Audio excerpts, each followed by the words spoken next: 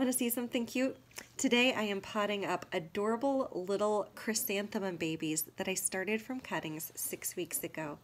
Chrysanthemums are so easy to start from cuttings. All you do is you take just a teeny tiny little snip from the growing end of any of the branches on an existing chrysanthemum, and you can stick it in perlite, water, garden soil. So I decided to do a test. Half of my cuttings, all of them were the same size, I started in perlite. The other half I tucked directly into a seed starting mix.